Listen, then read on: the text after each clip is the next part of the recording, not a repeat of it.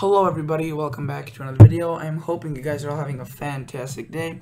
So today's upload is going to be about another long range. I feel like most people like that the most, the long range outlook, so I'll just do one once in a while. But I haven't been active that lately. There's just been a lot of stuff going on. The gardening season's getting active, and I'm a little bit more active on my second channel. If you did not know that, I have a second channel, Great Lakes Gardener. The link is in the description box below, and really consider subscribing, guys. This channel I've worked hard on. I made many videos already from last year, and I would really appreciate it if you want to go and check it out. I'm sorry if there's like weird noises right now. I'm trying to adjust the microphone here. And yeah, so go check that out, subscribe to that channel.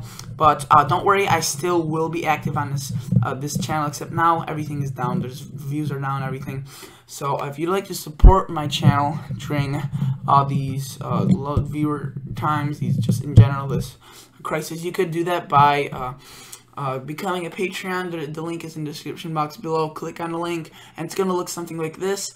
And you just click on become a patron, and then you pay either $2, $10, $5 if you want to, and you get to support my channel. Or you could shop through the Amazon links, which are also in the description box below.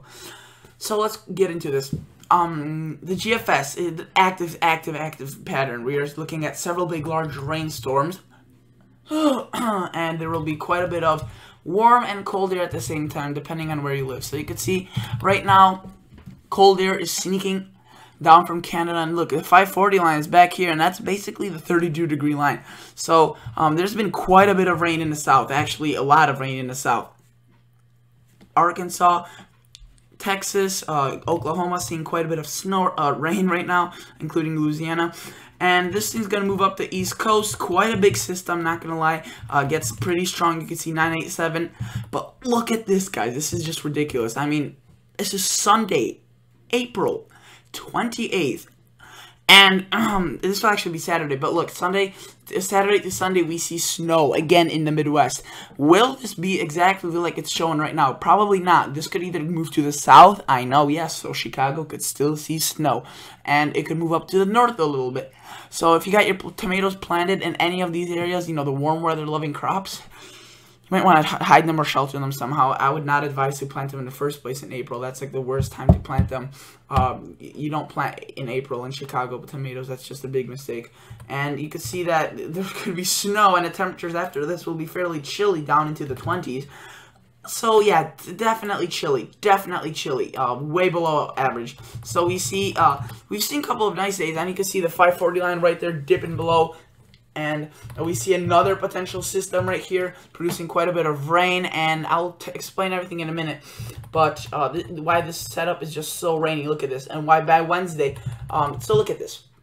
If you live in the Midwest, first storm right here, tomorrow, Thursday, and into Saturday. Then Saturday night into Sunday, another system. Then Monday into Tuesday, another system. Then Wednesday, another system. And then possibly a fourth system. And then things quiet down, potentially, but it remains rather chilly. So let's go to the 2-meter temperature anomalies, which show us whether it's above or below average at what given time, marked by the colors. Where it is red, it is above average. Where it is blue, it is below average. And the further we get on a blue spectrum, so at the end it turns into like a pink. Here it turns into like a gray almost color. We see you know, more above average and more below average. So right now we're seeing warm, mainly warm, and then we see that that system possibly making its way into the country with some snow again across the Midwest. And this is impressive, guys. We don't often see such below average anomalies during the summer. Usually it's more periodic, but look at this. It is a very broad area. This is more of a late March, I would say even mid-March to early February pattern, as to almost May. So this is, I mean, look at that. The cold just sticks around, and you know why the storms are going to be riding? Because look, so in the south we see a lot of warm air, and that is brought by the above average temperatures. And you know why that is? Every time, let me quickly draw this out. Every time we see a system, that's not it. Every time we see a system that comes out, which again, like I demonstrated, we saw 4 in the next week, they're gonna take a path like this. Hopefully you could see that, and I will try to increase the opacity on this. So they take the path like this, and something long right there, or you know, a little bit maybe further north, a little bit further south. And the whole point is that while they are doing this, they basically bring up a lot of warm air. So let's say there's a track like this. Here, if the low is centered right there, the counterclockwise winds are bringing up tons of warm air. So 70s, 80s, 90s, all across this area. While on the backside, of course, the low spins counterclockwise as well. But this brings in the cold air, and often it's the bigger the system is, the more air it could tap in because it has a wider reach. So what I mean by that is that if a system is bigger, a bigger, stronger low, then it could, you know, wrap around and bring in that cold air from Wisconsin, from Canada, and that this is why it produces so much of this cold air. I apologize for the sneeze, guys, but the reason why the storms will be taking the track they are taking and not something else, not a different path, the reason for that is that's where the baroclinic zone is.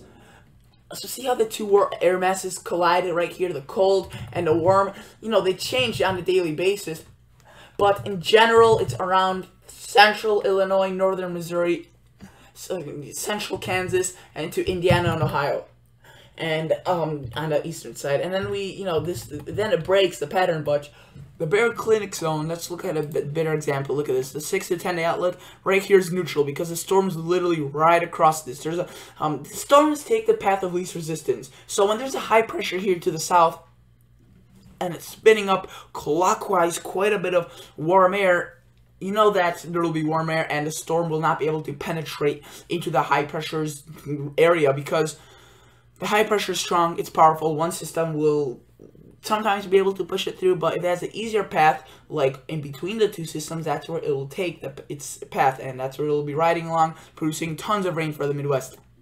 Precipitation probability, again, look at this, above average anywhere in the span of the winter storm, you could call it, since it will be bringing some snow. And look at this, 8 to 14 day outlook, also baroclinic zone, maybe push it a little bit further to the north, but still, the Midwest will be seeing quite a bit of rain with this. Not to mention that the South will be seeing quite a bit of severe weather as well, and in precipitation probability, look at this, above average continuing, and this is extending into March 8th, so will the conditions be really cold? It depends on where you live. The further north you live, North Dakota, South Dakota, Nebraska, Minnesota, those states will be seeing colder air, and below average, and actually some snow.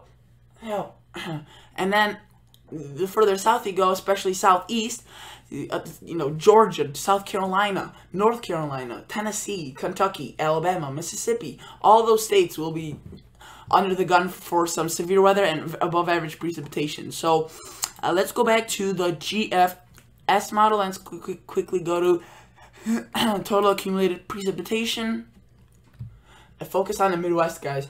Look how much this is. I mean, just look at this. Insane amounts. So the upper Midwest, the Midwest, and some of the Ohio Valley area, and maybe even parts of the South, where a couple of thunderstorms, if they trace over, they train over the same area, could produce a lot of rain. So great amounts of rain. Not necessarily wanted by many because it's already been a really wet spring. So this is basically it for today's video, guys. Hopefully you enjoyed. Hopefully you learned something new. And I will catch you all guys in the next video. See ya. Bye.